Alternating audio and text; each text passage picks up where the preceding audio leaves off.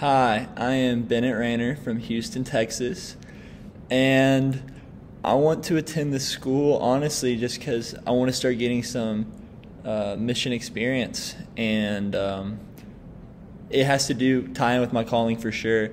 I feel really called by the Lord to the nations and specifically to the 1040 window. He's placed North Sudan on my heart and just the Middle East area and honestly like the Muslim people. And I've always loved and really respected Iris Global and the way y'all do ministry. And it's definitely something I feel like I could really learn a lot from. And just how y'all do ministry and how y'all just go to the mission field and pray for healing and reach the lost and just preach the gospel.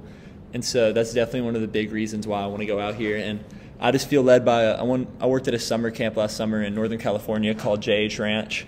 And this summer I felt like just I was going to stay. I go to school in Birmingham, Alabama, at a ministry school here, and I felt like taking a mission trip this summer was definitely like one of the open doors. And honestly, I'm applying to y'all and I'm applying to Global Awakening, and just trying to see which door the Lord opens and where I feel like Him leading me to go. But I just really love Iris and what y'all are doing.